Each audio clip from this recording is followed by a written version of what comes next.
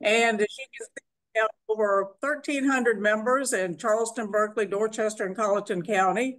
And we are now recognizing that these areas that we have formerly belonged to several Native American tribes, and we've listed several of them up here for you. This is our leadership group, and we currently have 2 positions that are open, the conservation chair and the political chair. So if you think you might be interested, we would love to have you come and get involved with us. Please reach out to one of us and come and start taking part in all this good stuff. And right now, I would like to acknowledge Star Hazard. He's been our outings leader chair for many years. He's taken us to a lot of places, locally and statewide. And sadly for us, but good for Star, he's going to be stepping down from the chair position in December.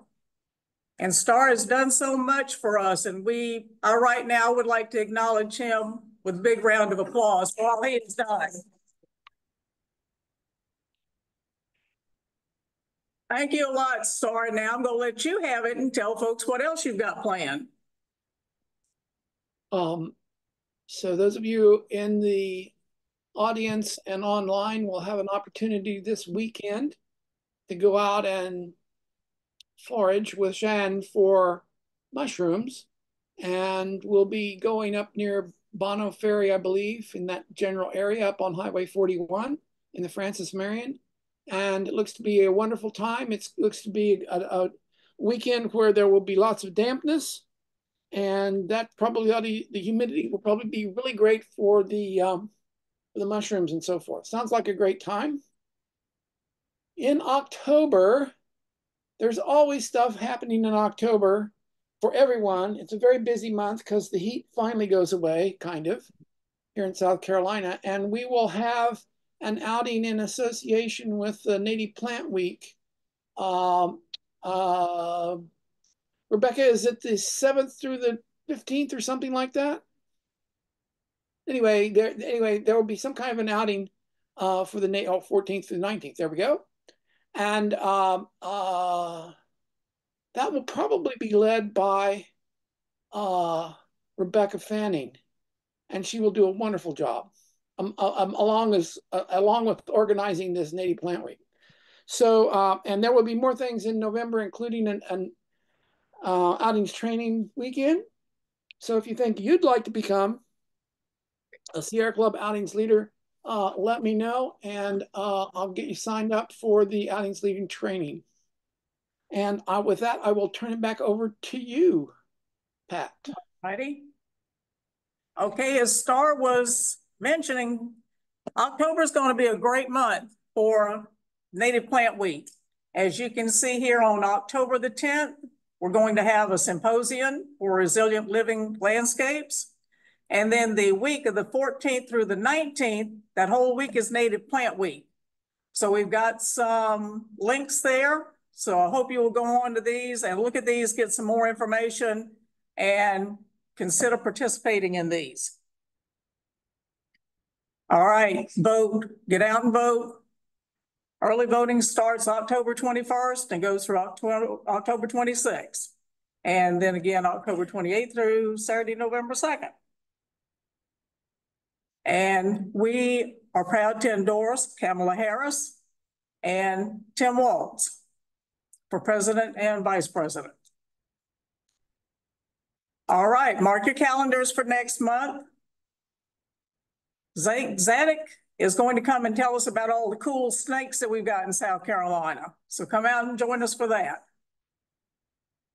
And so now we're going to turn it over to Forager Shan Burkhalter, who holds a wild mushroom food safety certification with South Carolina Department of Health and Environmental Control and with similar state agencies from Alabama to Rhode Island. So welcome. Thank you, Pat. I'm honored to have been invited to speak tonight. Pretty straightforward, but set up.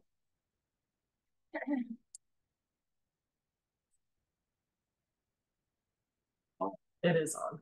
I'm gonna use the one we trust right now. Okay. Is that on? This one no longer does the funny thing All right. because I changed the batteries. Welcome all. Who knew that it's National Mushroom Month? September. I met Nina 2 years ago and she said, you should come talk sometime. And she planned it to where I ended up right here during National Mushroom Month. So I want to tell you a little bit about Lowcountry mushrooms that I'm very excited about. If you go in the woods, you're down the sidewalks here, you're going to start noticing them now that we talk about them. They are everywhere.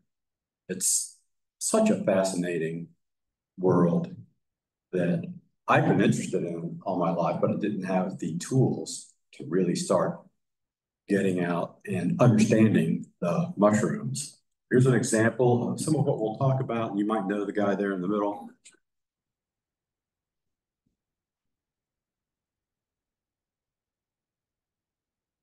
That's a pretty picture, isn't it?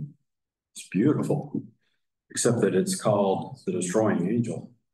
That's makes a lot of mycophobes out of people. It's very common. And that's been the problem in North America. This just hasn't been common for a lot of people in these cultures to really enjoy mushrooms, take advantage of those. There are cultures around the world that it's deeply ingrained. It's a great source of protein. But the ones that are dangerous, there aren't that many of them, but they're really common. They're out there. If you see one that's white with a white bulb on the bottom, that's one of the Destroying Angels. There's 3 different species there, one called the Death Camp and the other 2 called Destroying Angels. There's a stinkhorn down there. Those are really pretty, the orange one. The ones on the tree there, the orange ones are Deadly Gallerina. And then there's Ravenel's stinkhorn there. Actually called Ravenel's phallus. So sorry to interrupt, folks. I made a mistake. And we are sharing the wrong screen. Give me just a second.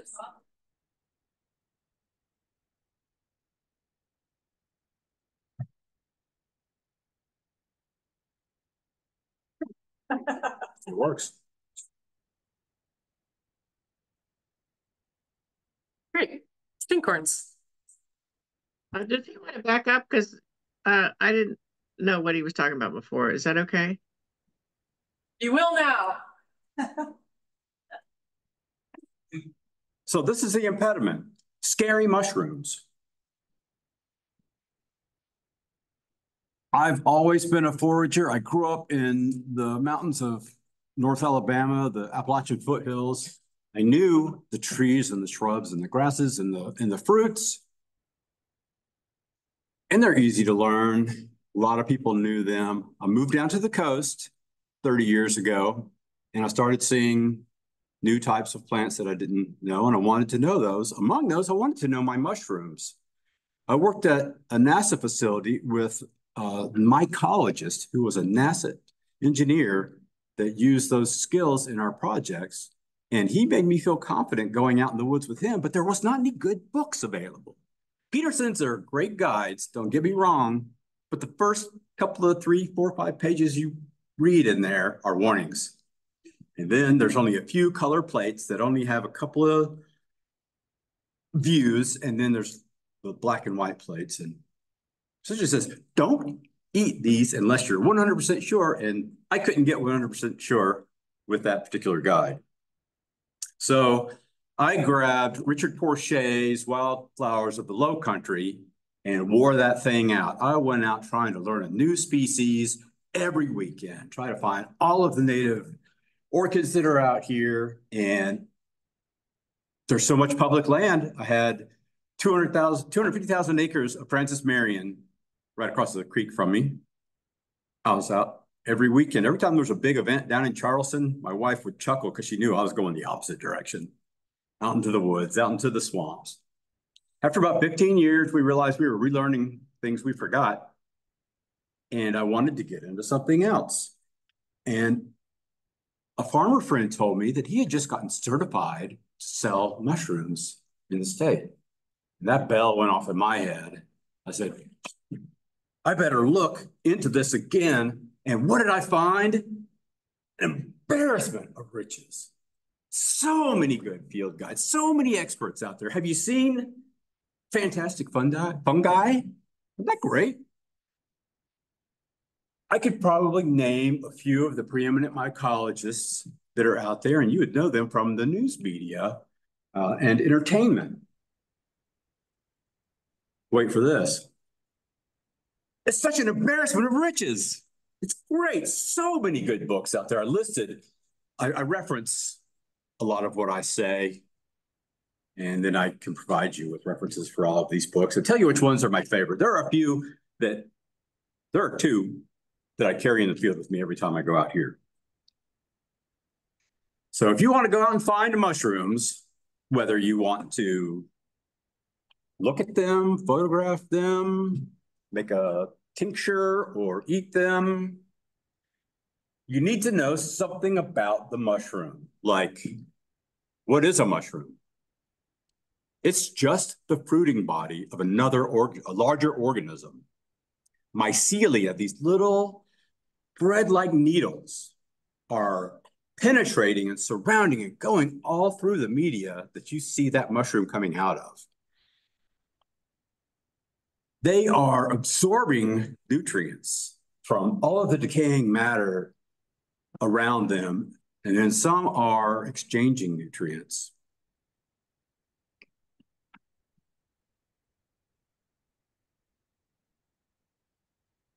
Paul Stamets calls it the neural network of nature. So that's the strategy. You want to know what the mushroom does for a living to find out where to look for it. Also, let's get here. Oh, no. The use, what are you planning to use it for? And then what fruiting conditions, like the rain we just had and it being fall, I have confidence that there will be a mushroom outside somewhere.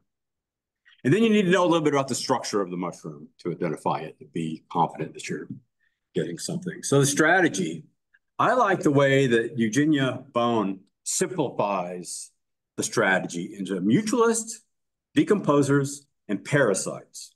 That will help you find and identify the mushrooms. Mutualists are cool. They wrap around the thread-like roots at the very edge, very end of the root system, and start exchanging nutrients with a tree. They sweat moisture and carbon dioxide, and they bring up minerals and nutrients, and the tree provides them with carbohydrates and sugars. And they become somewhat dependent on that relationship. The scientists I was working with at NASA, we were flying sensors over the trees and looking for stress. Well, he would stress them by stressing out the mycelial network.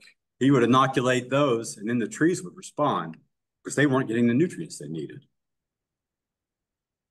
So decomposers, those are all over the place.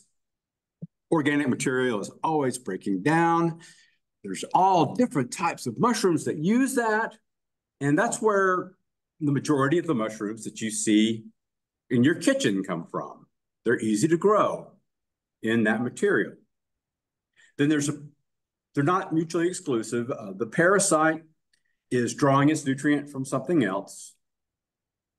To my knowledge, you don't typically see those created or on farms, but they're also breaking down nutrients. But mutualism, you can't recreate that in the lab easily, on the farm easily. So that's where the power is. Those are the ones that are rare. Those are the ones that are hard to get. Those are the ones you cannot typically walk down the shelf and grab one off the shelf in the store. Mutualism, cool stuff. It gives us things like morels.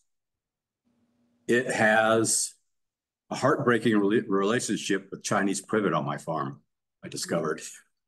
I'm killing the privet, and then these are in my way. And then the black trumpets, you'll find, you want to find a black trumpet right now? Go find a white oak tree. You're looking up as much as you're looking down when you're going to try to find mushrooms. Then the chanterelles, aren't they gorgeous?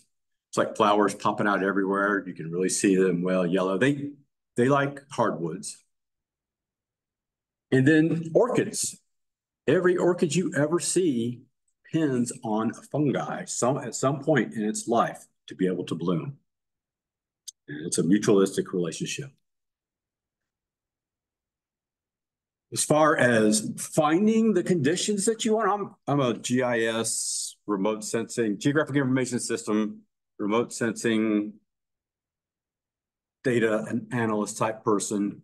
So it was easy for me. This is the Francis Marion Forest and the various forest groups that they have.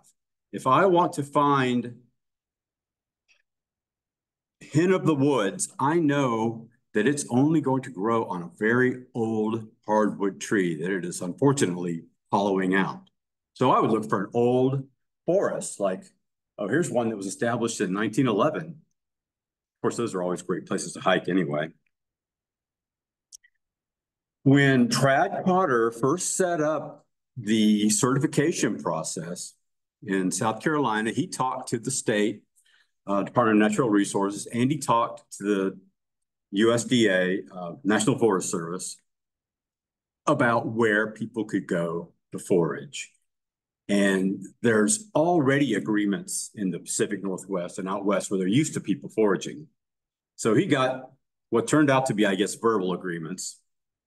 The next time I got certified, instead of saying you can go on any wildlife management area, he said ask for permission. So he doesn't want to have to keep coming back because apparently there wasn't anything written. I tried to get a letter of permission from a biologist right when COVID started, and that kind of shut down our talk. So it's good to have private land to explore, to forage on, but it's great to explore everywhere. Now, what is your use for this mushroom? Is it attractive? We'll see some very pretty pictures. And then there's some that are structurally interesting. My mom painted everything that I brought home. If I brought a rock home, she would paint it for me, barnwood. Then my dad started growing gourds, and she had the best media in the world to paint on. But I think I'm going to bring her an artist conch and see what she can do with it. And I've got a list of some of my favorite books right here that tell you about each of these. There's a lot of a lot of good edible mushrooms available. We'll talk about a lot of those tonight. We'll see those on Saturday. And then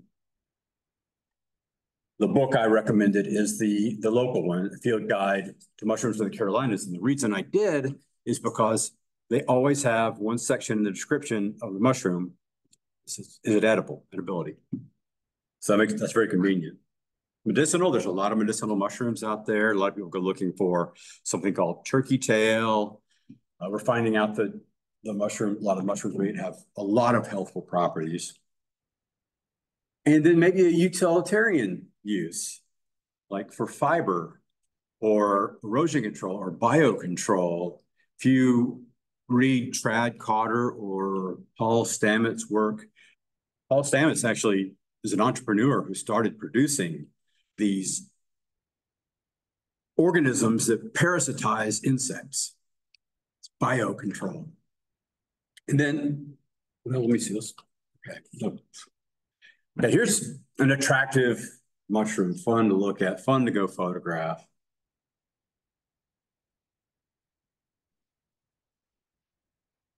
Another beautiful one that's highly prized, that's edible.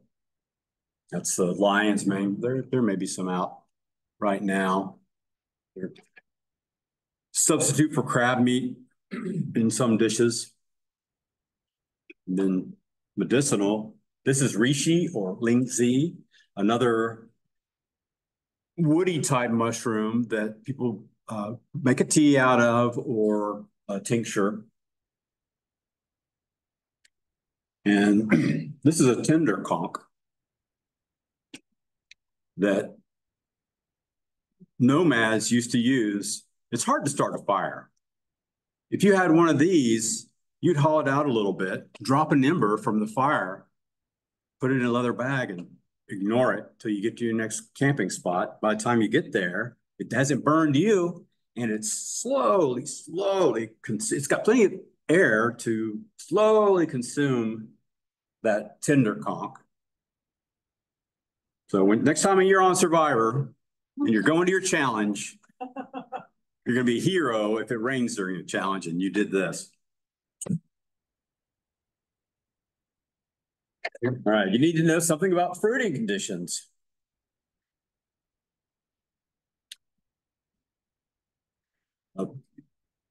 Season makes a big difference. It's fall. It's a very exciting time for mushroom hunters. Temperature. During a season that a organism typically fruits, if it gets too hot or cold, you might not expect to see it, so you wouldn't go out. And then the amount of rainfall that you get. So it's coming into fall. It's starting to cool down a little bit, and it's rained. I have a little confidence that we're going to see a mushroom. There might be chanterelles, milk caps, black trumpets. I anticipate those. And there might be oysters, chicken of the woods, and lion's mane. Structure, another identifying feature. Sorry, there's a lot of words on that slide, but you basically need your field guide manual, because you're going to look in the field guide manual at these things. So what is the cap color, shape, surface? What is the stalk color? Does it have a veil? And then, if anybody's ever used a binary, that's not the right word, anywhere, tried to key out a species, either or, it doesn't take long before you end up having to find a spore print. So it's not easy to do in the field. You'll be going through the either or key, and then it says spore print. And this is a example of one that usually takes overnight to get. So you're going to ask me what a mushroom is, and I'm going to key it out, and I'm going to say, sorry, I'll tell you tomorrow. So chanterelles. I am going to show you a few of my favorite mushrooms, and I am going to use the criteria that we just talked about to look at those. Around here, we have primarily 3 species of chanterelles. It's Cantharellus is the genus name. They are mutualists. They're also decomposers, but heavily dependent on hardwoods. You're going to find those emerging from the ground. They're not going to be sticking out of a piece of wood. They are a choice edible. They fruit throughout the summer, usually after a little bit of rain. I'm hoping there'll be some available soon. I have a buyer that would like me to bring them some. And I'm a specialist. I only bring black trumpets, which are hard to get and very special in a meal. But they're asking me for these golden chanterelles. When you're looking for them, they're yellow and vase-shaped. And you want to know what type of fertile surface they have, like gills. In this case, it's veined. It looks like ridges running up underneath the cap. There's a lot of yellow mushrooms in the woods. Don't take home the one that has the gills and think it's chanterelle. And the great thing about chanterelles is they just stand out when you look at them. You see that yellow off in the distance, you know to head straight over there. And they're abundant. And what makes that great is you can be selective. Get the best, most robust samples that you can. And that would be one that, look here on the left. Oh, I see ridges there. Okay, that tells me it's a chanterelle. It should be white in the middle. If you break it open and it's not white, it's not a chanterelle. And it should look like string cheese. Get those home. I usually just break them up by hand. And there's a lot of delicious things you can do with them. They work very well sauteed. And they pair well with, by themselves. That's the one on the left is just an appetizer that people are eating as we talk. And then there's fish. And then pairs well with steaks. And it roasts well. Bunch of chanterelles with vegetables and a little bit of oil, salt, and pepper on the grill with the meat. Okay, when it comes to sauteing, I'm going to give you a hint if you don't already know. Maybe you've tried to cook golden chanterelles before, and they weren't as delicious as you were told. The secret is to dry saute. There's a lot of moisture in that mushroom. Break it down. You see how well I actually put that on the cutting board, broke it down well. Put it into a hot skillet, and it will start to sizzle for a moment, move it around. It's not going to stick. Move it around a little bit, and all of a sudden, it releases all the moisture. Then that's when you put in your oil, butter, salt, or pepper. Throw in those flavorings, and all of a sudden, it soaks it right back up, and you have a very well-cooked mushroom. When you're out there looking for mushrooms, like I said, try to find a good-looking sample. After a rain, those raindrops are spewing grit everywhere. So if you look under a chanterelle this weekend, there might be a lot of grit. And the thing about the mushroom is it's continuing to grow. It's going to grow around that sand. So some people, if they're desperate to eat a chanterelle, will take a toothbrush and just brush all the skin off. So you can soak them in water a little bit if you really need to, but if you have enough chanterelles around, leave that one behind. Who else likes chanterelles? When you cut one, you may see, well, actually, you know what I do? I reach down and I grab the stem. And if it's not firm, like that first cut picture I was showing you, I know that insects have been up in there. Gnat flies like to lay their eggs in organic matter. They don't know that there's going to be a mushroom popping up. They just know it's a good place. When that mushroom pops up, the larvae go straight up into the stem and through the top.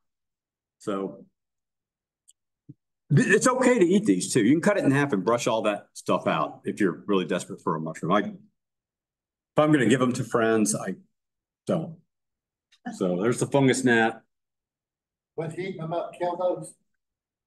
Well, they're going to die when you carry them home and cook them. It's the grit that's in there with them. You heat them up, it's bonus protein, right? So that's what I look for right there. No more than maybe 3 holes. Because that means they haven't been all that busy bringing grit and making poo. Also, look and see, what does it look like? What's around? You can see where they've kind of come out the top. The gnats have come out of the top, but it also looks like something's been on it. It's okay, you can wash all that off if you care, but that's a hint. Who has collected chanterelles? This is usually the one that, most people know about. They're good. They're going to be out there. How about oyster mushrooms? Another good common one that's easy to identify. Golden chanterelles don't really have anything you can mix them up with. As long as you're not grabbing something that has gills, you're good. these are great. They're decomposers, emerging from hardwoods, choice edibles. They're fruiting in the spring and the fall. I like them in the wintertime when there's not many ground flushing mushrooms because I can windshield survey. I can see them from way off in the woods. They're white. And the reason that they're called an oyster is not because they're slimy. It's because they're shaped like an oyster shell. And they have true gills. The spore print is kind of a pale purple, what would be another name for that? Lilac. And they have a white interior. There's a close-up example of something that looks like an oyster shell to me. I can see where that name came from. They're beautiful and they're abundant. You can take that by hand and just start splitting it apart into light, delicate, beautiful pieces. Trad Cotter recommends lightly frying those, and he calls them oyster straws. Like that.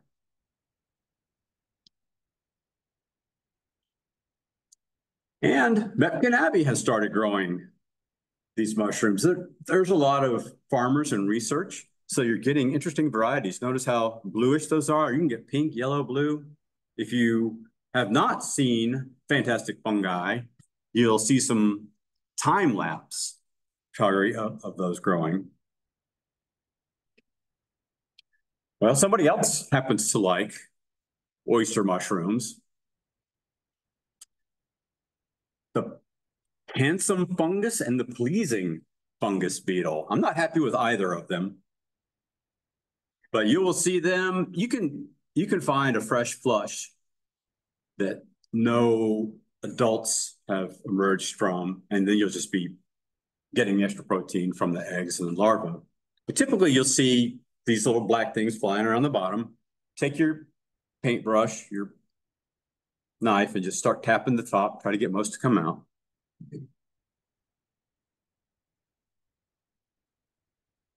But you can find, there's plenty of clean, good-looking samples out there.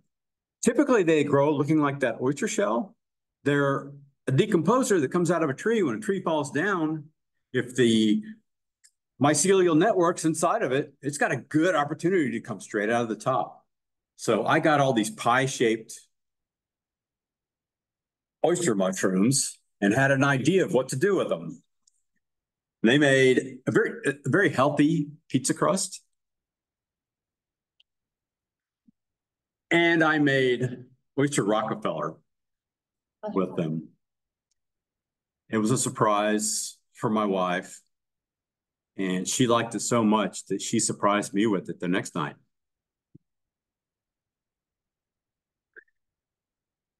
Let's get excited about morels. Morels are not necessarily in the Lowcountry. I don't know if it's the soil temperature doesn't meet their needs or 200 hours of freezing. yeah, okay. It takes enough time below 40 degrees or below freezing. Typically from Columbia on up to the upstate. Yeah, the ones that I have found. We found a few around here, but it's kind of weird. If you get to where the Marl Bluffs are up on the Upper Cooper, that's where you start seeing them a little bit.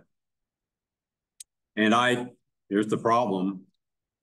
20-something years ago, I saw a morel there. I knew it was a morel, but I didn't know to go look for more. But every year I would kind of come back and I saw another one 20 years later. And it was before I got in all my mushroom books. And I knew that there were gigantic old sycamore and gigantic old tulip poplars right there. I crawled on my hands and knees starting in January a couple of years ago.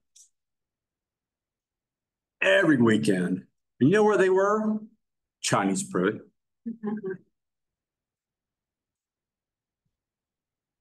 Okay, they're mutualists.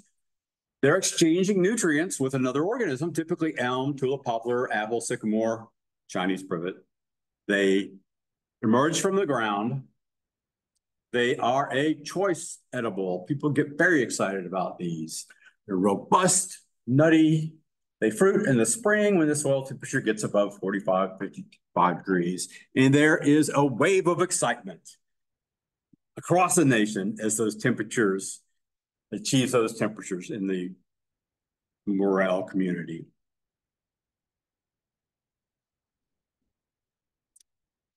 There's the yellow and black varieties. Typically, you'll see a yellow, grayish, or black color. They have that honeycomb appearance, cupped fertile surface, reddish orange brown spore print, and you've got to look for the hollow interior. If it's marbled on the inside, it's gynomitra, and it'll make you very sick. So it'll be nice and hollow. Oh, here's the excitement. Notice how the base of these are hollow. So you should be able to see right up into those. These came from my farm in Alabama. They weren't from down here while I was trying to kill Chinese privet. There's a real big one right there.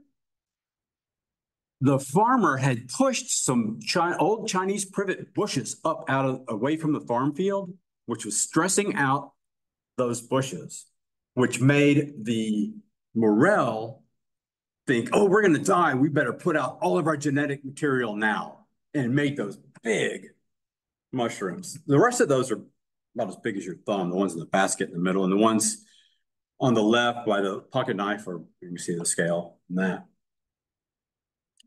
There's one of the great big ones that I grilled with some venison, made a luscious burger.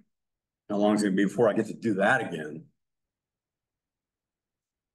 Lion's mane, another one to get excited about. Another one that's rare, easy to find though, because it's growing up in a tree. It's a decomposer emerging from dead or dying hardwoods.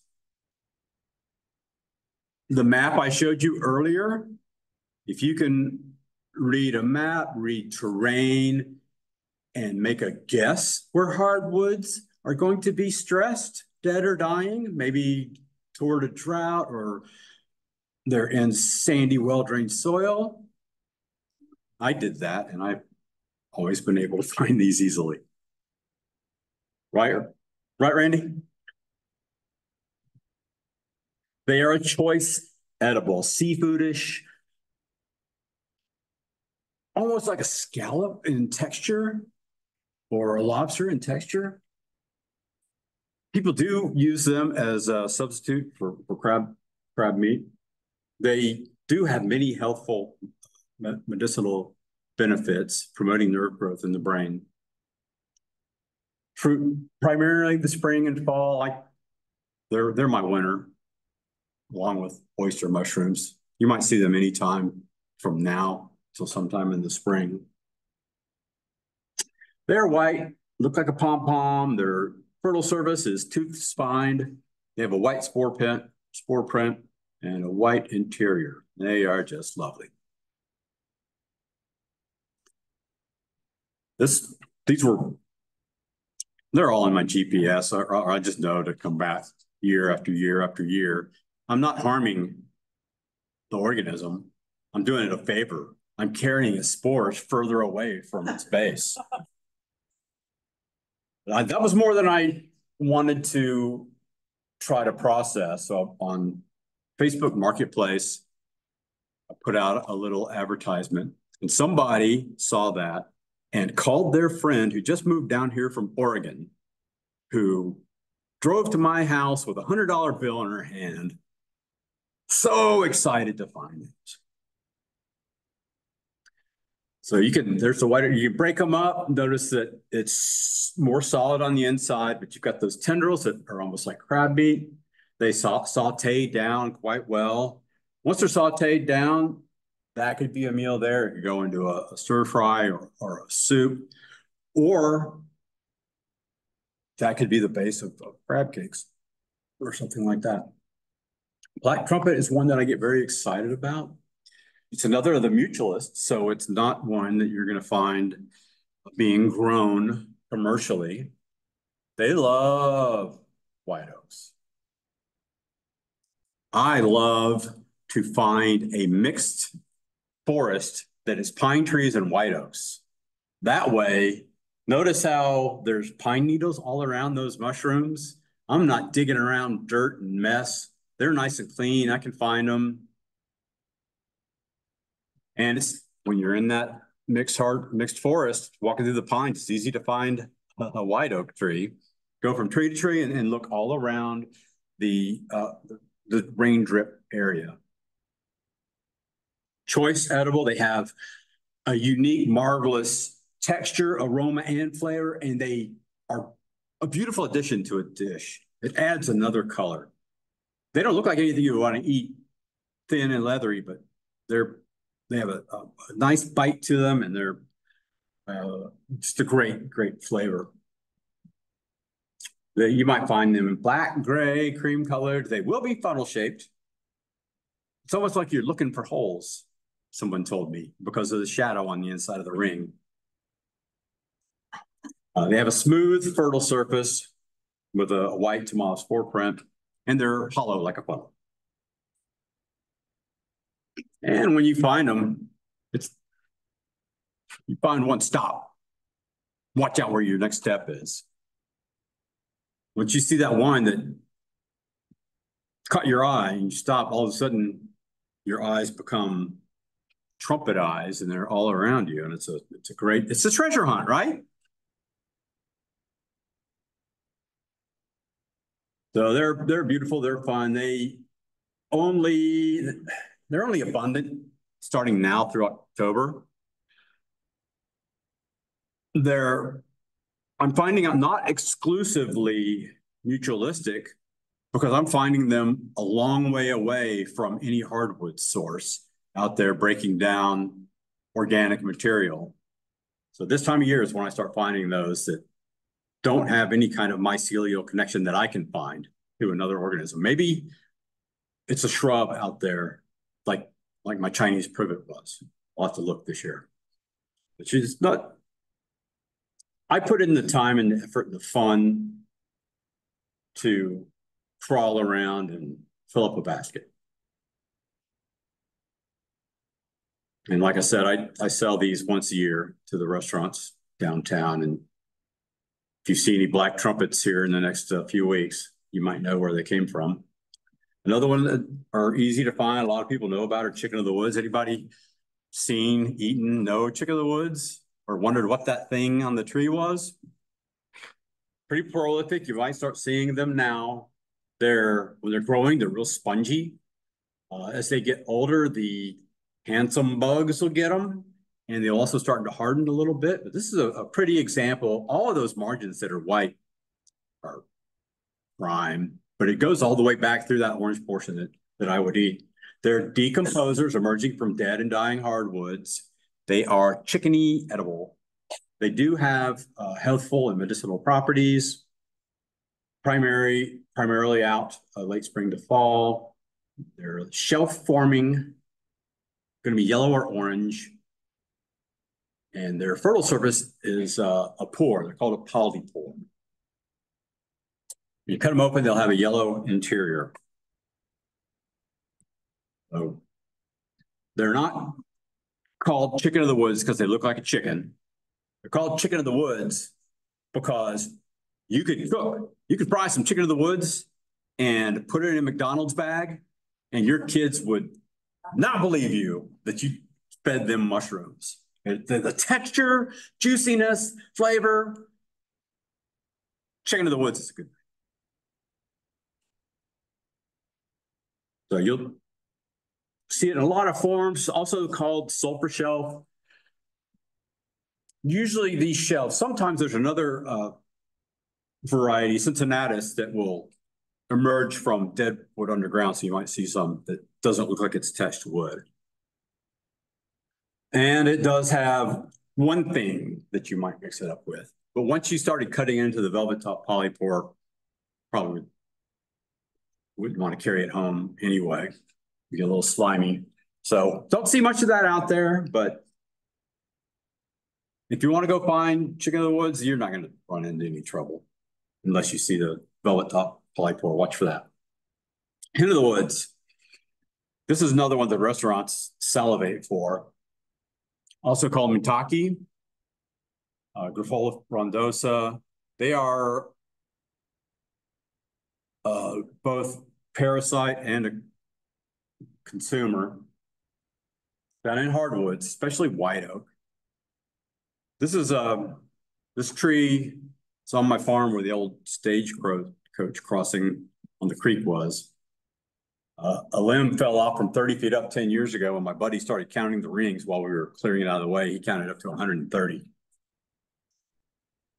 And it's probably had this organism growing with it for 70 years. It's hollowed it out and it's starting to take a lean, but I get 20 pounds of some pretty glorious mushrooms out of it each year, and they save well. I can throw those in the cooler and get them home and start freezing them, and they really hold up to that well. Choice edible, firm and meaty. Find them in the fall. The one on my tree is usually October. The grayish, polypore, pore surfaces, white, spore print. I didn't know these were fruiting, flushing one day because the grass had grown up so high around the tree. When I started seeing this white dust come up around me off the grass, it was the spores. They were getting all over everything. Don't confuse it with a black staining polypore. You probably won't, because it'll stain black. There's my big tree starting to take a lean. You can see the texture and just the bulk of that mushroom. There's a lot to it. So that was me trying to figure out where am I getting enough coolers to take that home. That was only a small portion of it. Another one you may be familiar with is the honey mushroom, not because it tastes like honey, but because of the color. They're also a parasite. I don't want to spread their spores around, but they're everywhere anyway. These were popping up all over the farm when we showed up one year. So I harvested a whole bunch and threw them in there with the alligator stew, and they were fine. That's a picture of the same group there. You see all this little tiny colony popping out the side. And then there's some that were at the farm there on the right. They just see them growing out of the base of trees. Killing a tree or killed it. Another fun one are wood ears. These also they're not a parasite. They're just consuming dead wood. Look like an ear. Auriculata. There you go. Cut those off, put them on in a paper bag. They're dehydrated by the time you get home. They're like you have in your Chinese soups. They dehydrate well, they rehydrate well. Cook them before you eat them. You might think about eating that nice jelly texture, but you got to cook it. But when you do, if you cool it back down and just use it in place of lettuce in a salad, it's pretty great. Cauliflower is one you might see out right now. It grows at the base of pine trees, typically. And they're another easy one to find when you're out hiking. They're beautiful. We use one of these as a pasta substitute. And there's an example of an artist's conch that my art. So that is a wood conch growing on the side of a tree. The fertile surface is soft. And if you're a good artist or you have dexterity, you could make a beautiful engraving. And overnight it would be hard. And you could like rub your hands all over it. It would not come right back off. Nina met me at the annual mushroom gathering held by Grow Food Carolina. She was there eating mushroom-themed dishes from the chefs downtown. I was a featured forager. They have that annual gathering to celebrate the certification process that Grow Food Carolina and Trad Cotter put together. So I got certified in 18 and recertified in 2023. Now I have a key code that somebody can scan on my card because they keep adding states. Now I'm from Alabama to Rhode Island, and the next time I look at their website, it'll be up in the Great Lakes probably. Thank you.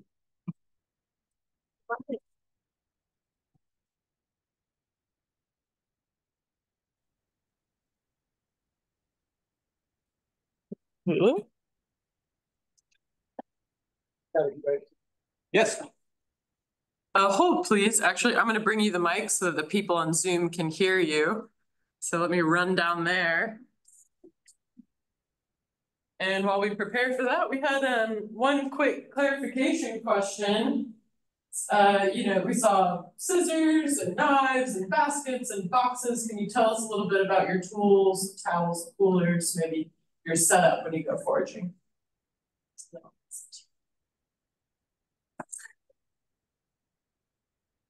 Answer that question now. Yeah, that'd be great. If you're planning on bringing home mushrooms, notice I've got a basket there, a knife, scissors. Go down to the base of your chanterelles. Anything coming out of the ground, you can cut at the base. You can pluck them right out of the ground too, and you might see a little mycelia come up, but that's not part of the active, healthy organism. There was some debate about whether plucking was bad for the organism, and most people say cut, but the people that really know say it doesn't matter. I cut, I don't pluck. A knife to cut something off of a tree. Need a nice basket. I've got a knife on a 25-foot pole for some of the mushrooms that I find. Keep all your mushrooms separate. Now, going out Saturday, you may want a lot of mushroom samples to come home and identify. So I guess you could throw them in together and categorize them, but when you're going to bring them home to eat, keep them all separate. So I keep like a basket or paper bag and boxes that I can keep everything separate in a cooler. Got to keep them cooled down 38 to 42 degrees. Do not enclose them in anything.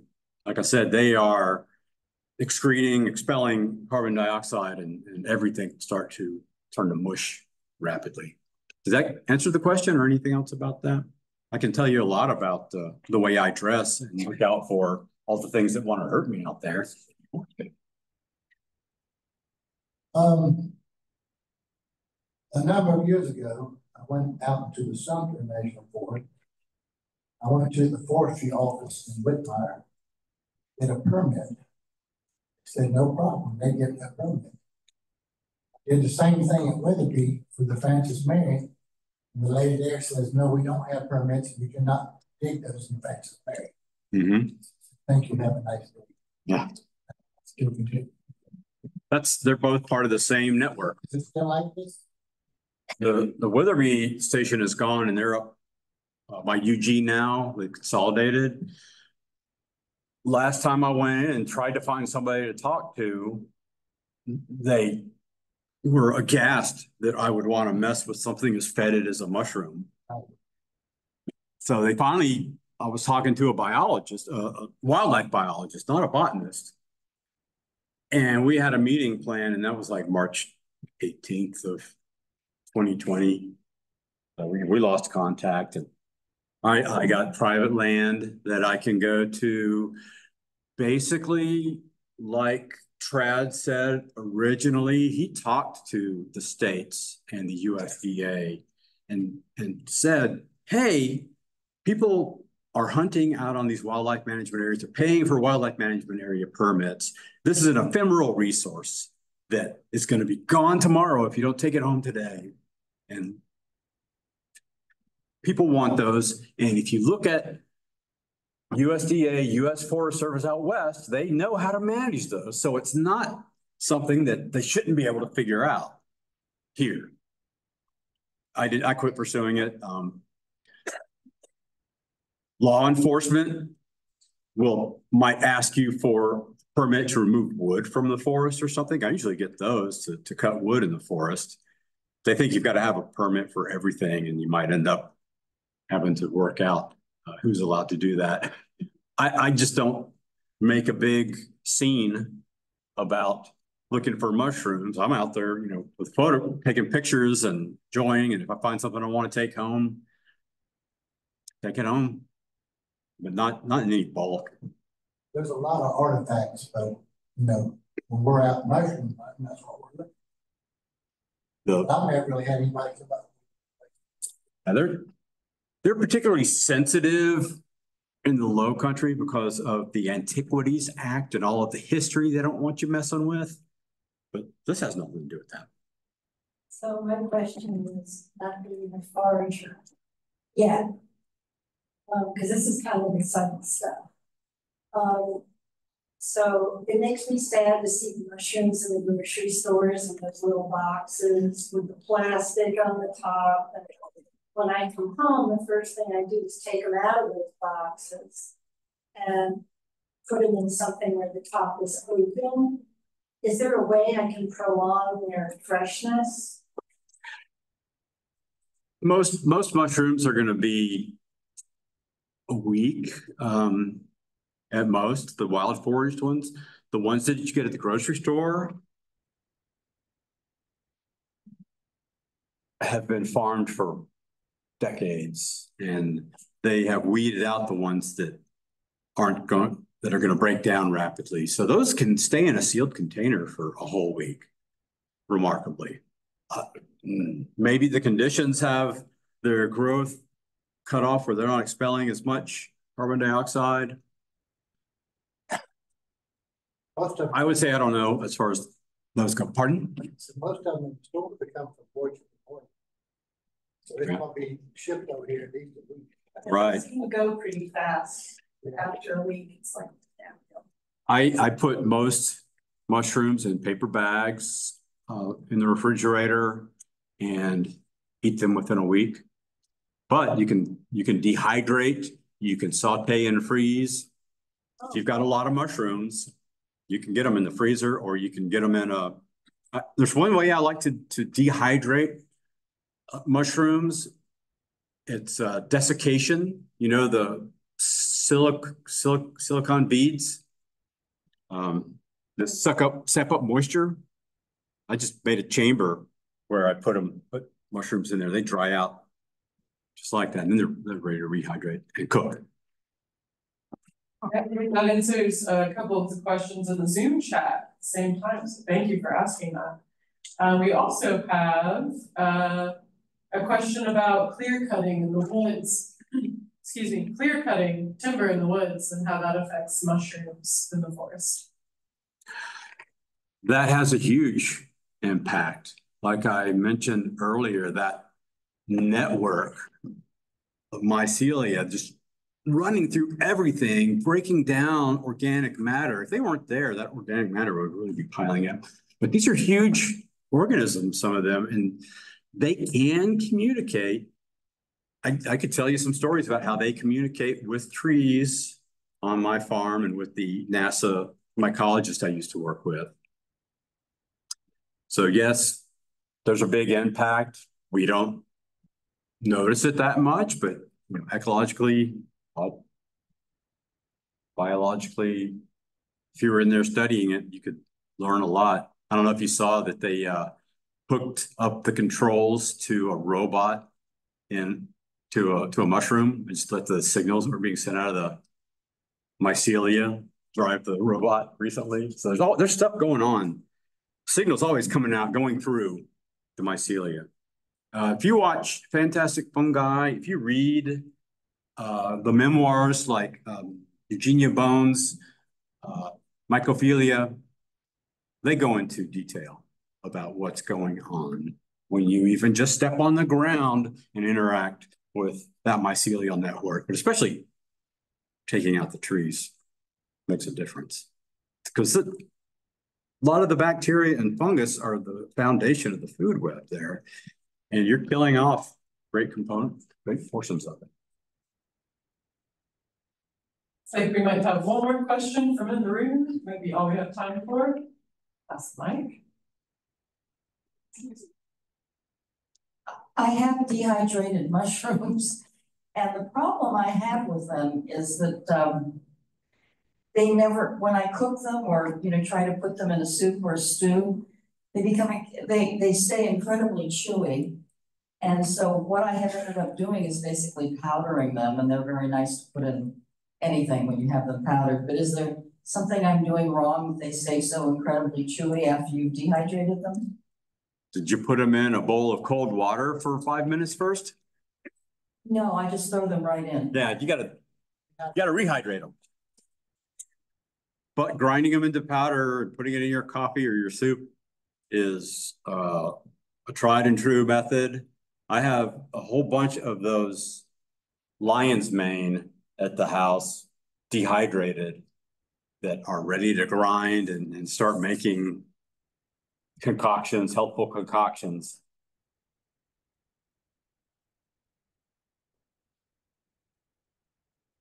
Thank you so much. No more questions from the audience? This was great. It was my pleasure.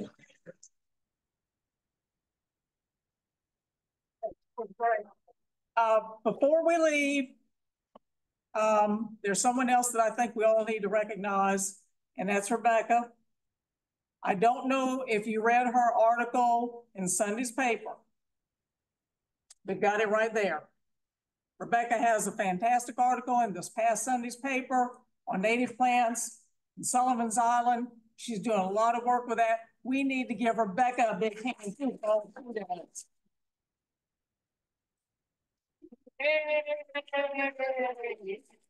All right, ladies and gentlemen, thank you so much for coming out. Go get some mushrooms.